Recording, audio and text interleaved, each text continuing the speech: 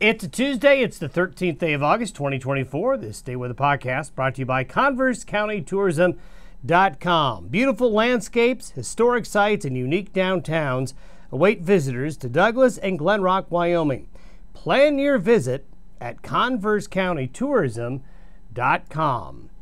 Deep moisture is going to be overhead again today. So we're going to see more like what you see there in the image of more thunderstorm buildup by late afternoon and evening, although when you have deep monsoon moisture, you can have showers and thunderstorms happen at night, in the morning, but most prominent in the afternoon and evenings. As we'll see here in a minute, the deep monsoonal moisture producing quite a bit of rain in some locations yesterday. Boy, there was a lot of activity yesterday afternoon and evening, whether it was heavy rain.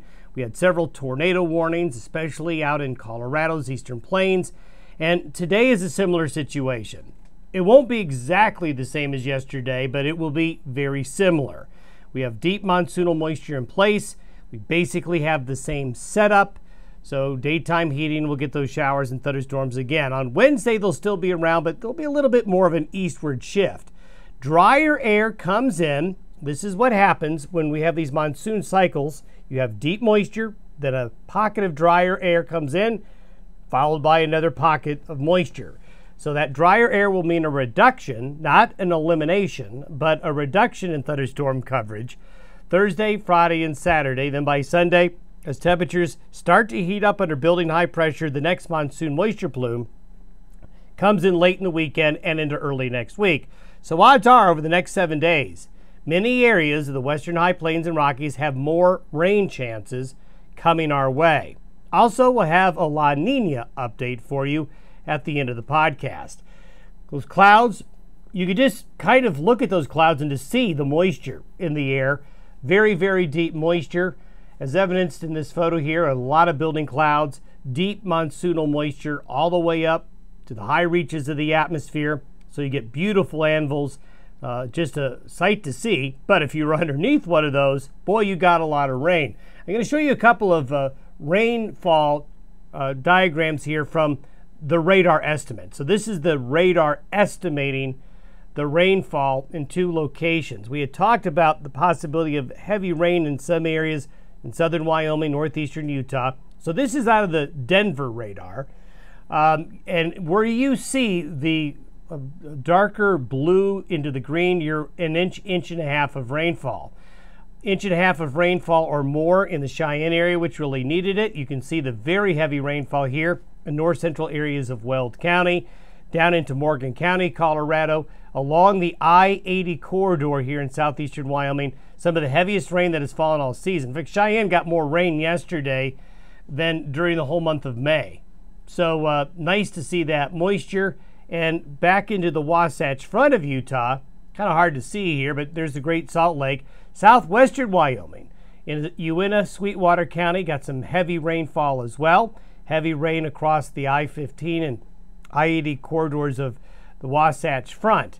Today, the pattern is going to be similar. Also, a couple more photos have come in from the Aurora Borealis. We still had a geomagnetic storm into last night, but it looked like it was strongest yesterday evening. But from the night before from Hartville, and then we do have a bit of a time lapse of what happened overnight Sunday into Monday from Jan Curtis there in the north side of Cheyenne. And you can see that it was a pretty good show. It certainly did not go to the standards that we saw in that great display of Aurora Borealis that we had in May, but not bad nonetheless. And as we mentioned yesterday, we're going to have some more opportunities for the Aurora Borealis late summer and into the fall season. It looks likely as we reach getting close to our solar max and more sunspots and more coronal mass ejections are coming our way. We have a thunderstorm complex bringing significant widespread rain to portions of Kansas this morning. This will eventually head southeast and dissipate, but will likely get into northeast Oklahoma. And you can see the fetch of subtropical moisture is still there.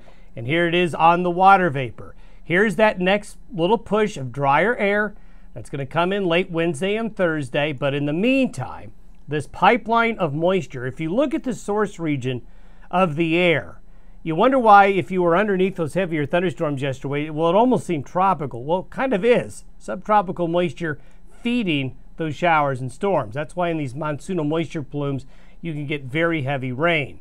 So today, similar situation to yesterday with the position of the high in a really good location to pump that moisture in. As we look ahead, this is the monsoonal moisture flow with the precipitable water through 6 p.m. this evening. Like we showed you yesterday, these dark blue areas here, the dark green areas, is where you're going to get thunderstorms that generate a lot of heavy rain. The numbers you see is the percentage of average. So when you're talking 150, 100%, 176, as you see right here, 177, you're going to have gully washer type showers and thunderstorms into the dark green as well, but especially those blue areas. So like we said yesterday, this particular area will be susceptible to heavy rain producing showers and thunderstorms and possible flash flooding, especially in areas that got the heavy rain yesterday. If you get heavy rain again, well, the ground soaking up a lot of that moisture is going to lead to some flash flood potential today. By tomorrow, notice the deepest of the monsoonal moisture is now into the northern plains. Here's the encroachment of the drier air, but white is still adequate to get showers and thunderstorms going, lighter green as well. But this drier air is going to work its way in Thursday, Friday, and into Saturday. There's the thunderstorm coverage today. The Storm Prediction Center has a lot of dark green from Montana through Wyoming, Colorado, Utah, then into the western high plains. So you're going to be in another environment where we could have some strong to severe thunderstorms, especially in those dark green areas. Yesterday, we had very heavy rain. We didn't have any really big hail, but we did have hail, and we did have several tornado warnings. And in those same locations, we could have that again today. There's that eastward shift of the heavier thunderstorms tomorrow, but the dark green still reaches back to the I-25 corridor and Front Range again on Wednesday. That drier air Thursday then punches on in, and there you can see it by Thursday. The thunderstorm activity in the desert southwest takes a hiatus, and then we're going to be looking at less in the way of thunderstorm coverage and temperatures getting warmer. Look at that drier air coming in on Saturday. That's why high pressure builds, grows, and expands. But the next batch of moisture right here by Sunday is going to want to rotate around this high by early next week. Temperatures warm up. So we do get back into some heat. This is by noon Sunday. So temperatures by the weekend kind of get back to the August heat that we saw at the beginning of the month. Maybe not that hot, but certainly warmer than the moderate temperatures that we have now. A quick La Nina update for you. This is the current sea surface temperature anomaly. You can see the weak La Nina that we have here right now. And we're just not looking at the La Nina as strong right now as it looked, let's say, in May. The La Nina is definitely not going to be as strong as it looked. Now, it still has the opportunity over the next couple of months to get stronger. And if you look at the latest prediction that came out last week, the blue bars represent the probability of a La Nina.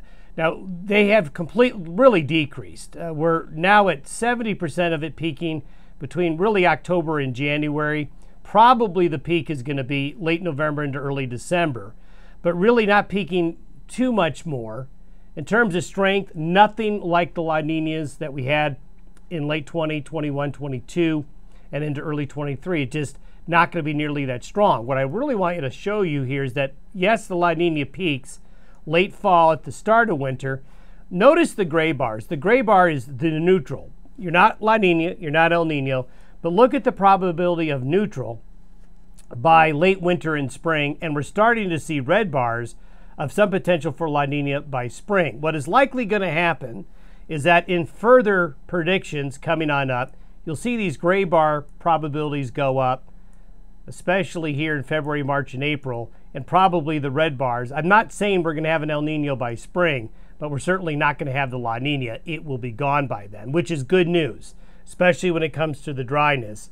You don't want to be in a La Nina too long for most of the western United States, because a really strong La Nina signal, especially when it goes for months and months and months, is a dry pattern, a dry signal. Have yourself a great Tuesday. We'll see you tomorrow.